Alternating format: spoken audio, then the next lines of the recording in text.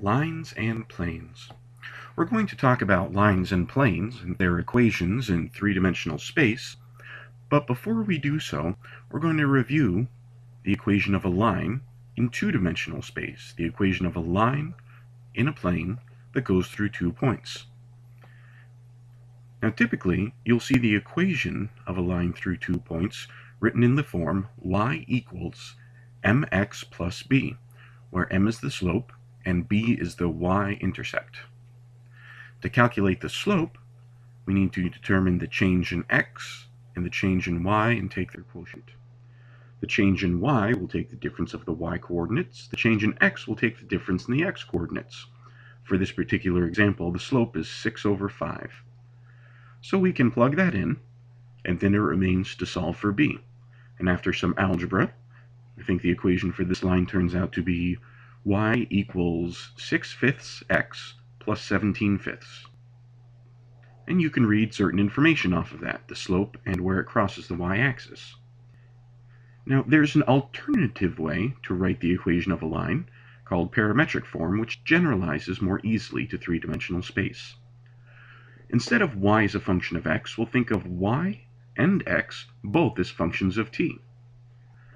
And the equations are as follows. X is equal to the change in x times t plus x naught, the initial point on the line. And y is delta y times t plus y naught. So for this example above, we've already calculated the change in x as 5, and we'll take -2 as the first x-coordinate. And the change in y is 6. We'll take 1 as the first y-coordinate. So this pair of equations describes a line. For different values of t, you get different points on the line. For example, when t equals 0, x comma y equals -2 comma 1, our first point. And when t equals 1, x comma y equals 3 comma 7. If you want to see a picture of the line, I'm going to draw an xy axis. When t equals 0, you have the point there. When t equals 1, you have a point here. And then, for other values of t, you get different points on the line. Here's t equals 0. Here is t equals 1. So, for instance, t equals 1/2 would give you a point midway between them. As t gets larger, say t equals 3/2, you move further along in one direction. For negative values of t, say t equals -1/2, you'll get points on the opposite side of 0. Think of t as time. As you're traveling along the line at different points in time, you follow a path, you get different points on the line. So again, think of t as a parameter that tells you where you are along the curve or the line. Now, parametric form is just another way to write the equation of a line. There's other notations, other forms you could use, and one may be more convenient than the other, depending on the situation. For example, we've talked a lot about vectors. You could write the equation in vector form. Say the vector x comma y. Well, we could actually put the equations for x and y, which we've calculated, in the x and y positions. And using vector addition and scalar multiplication, we can break this apart. 5 comma 6 times t plus -2 comma 1. The advantage to this method is the two types of information we're used to seeing, the slope and the intercept, are easily read off of this equation. The slope is a vector, which gives you your change in x and your change in y. And the vector which we're adding to it, think of that as the intercept, but instead of the y-intercept, it's when t equals 0. And think of this as the initial point on your line. In addition to vector form, you could in fact eliminate the parameter t and write the equation in something called symmetric form. The idea behind symmetric form is once you have your equations for x and y in terms of t, solve those equations for t. So here t is x plus 2 over 5, and t is y minus 1 divided by 6. Since they're both equal to t, they are both equal to each other, and so we have x plus 2 over 5 equals y minus 1 over 6. Again, it represents the same line, it's just written in a different way, this way eliminating the parameter t altogether. Now the advantage to writing the equation of a line in this form, whether it be parametric or vector or symmetric, is all of those forms generalize to three-dimensional space in a straightforward way. The only difference is, in parametric form, you have a third equation.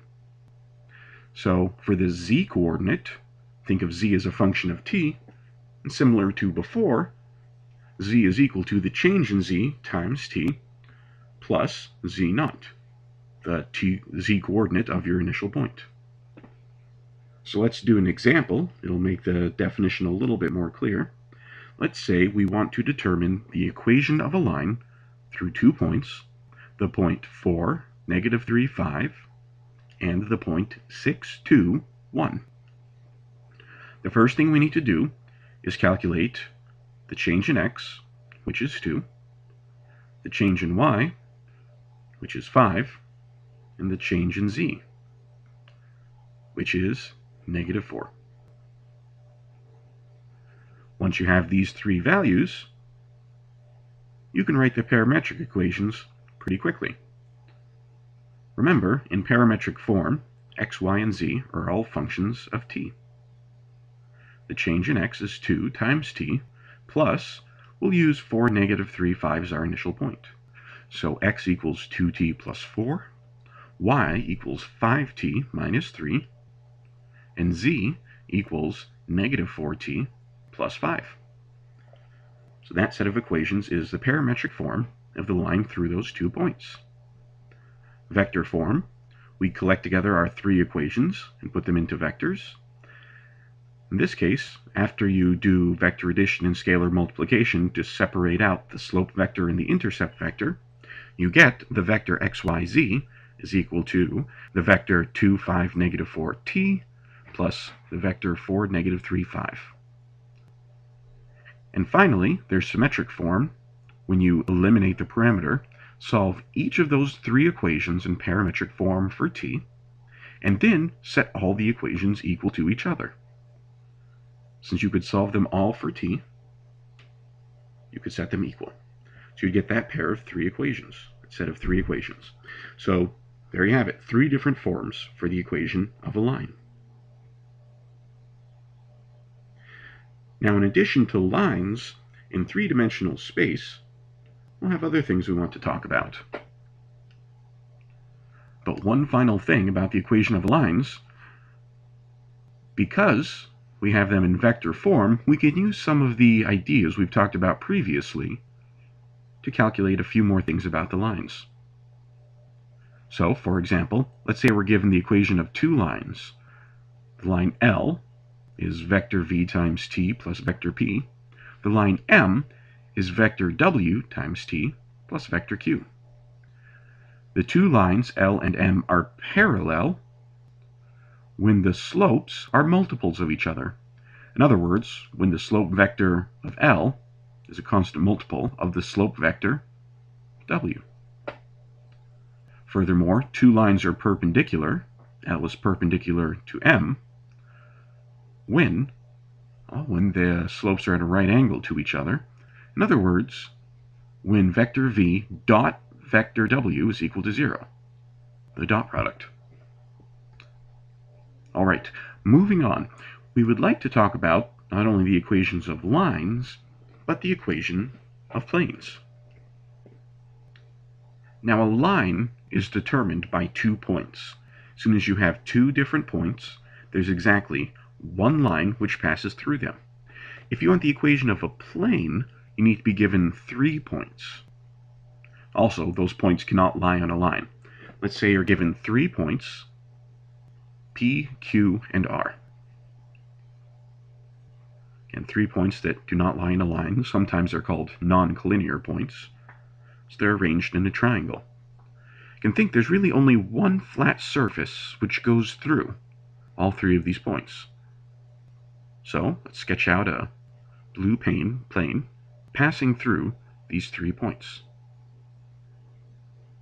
Now, in order to calculate the equation of a plane, there's a few steps. First, we're given 3 points. We want to change those points into a pair of vectors. Say the vector from P to Q and the vector from P to R. Now, after you have those two vectors, what we'll do next is create a vector n by taking the cross product of those two vectors. Now, you may recall when we talked about the cross product that if you have two vectors, the cross product is a vector which is orthogonal to both of them. So in other words, n forms a right angle with PQ, n also forms a right angle with PR. Now, the vector n, it kind of gives us the slope of the plane.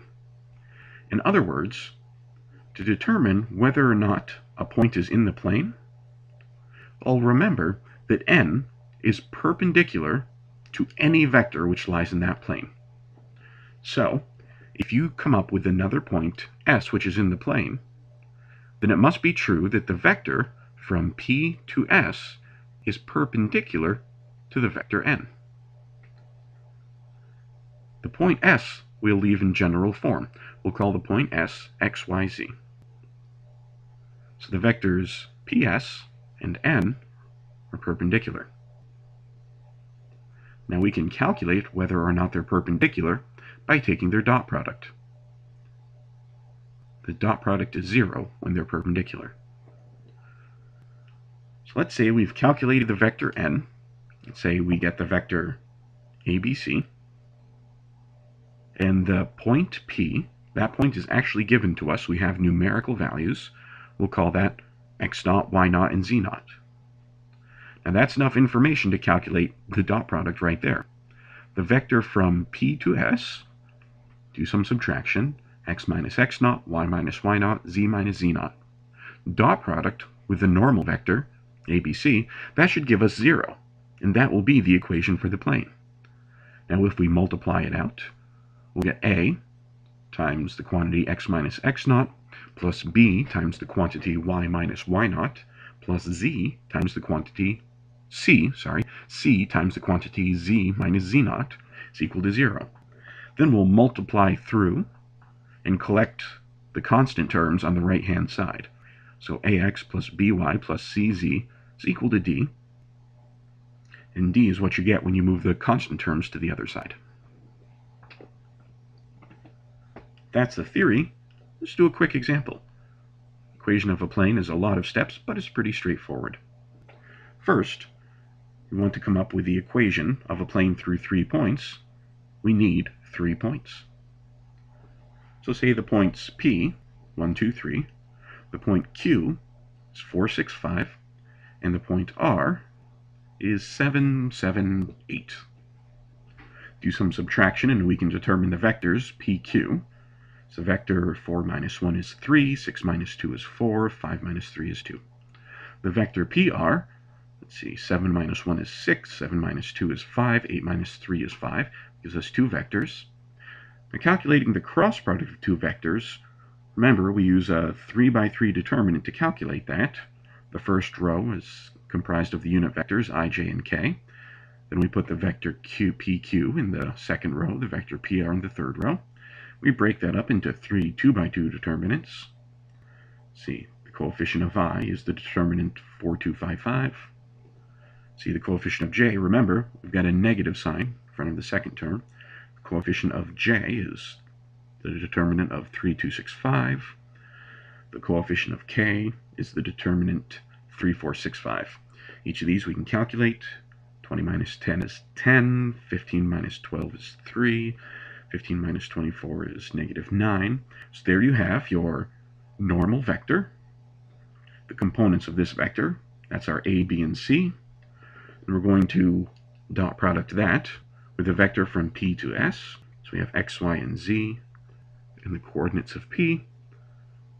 And because they're perpendicular, it's equal to 0. That's the equation of the plane through those 3 points.